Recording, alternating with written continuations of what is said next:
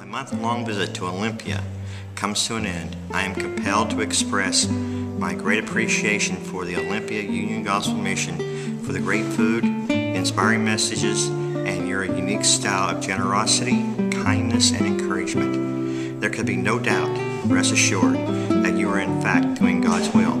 Highly visible by the fruit you continue to produce, it has been such a great joy to have met you and spend a little time with you.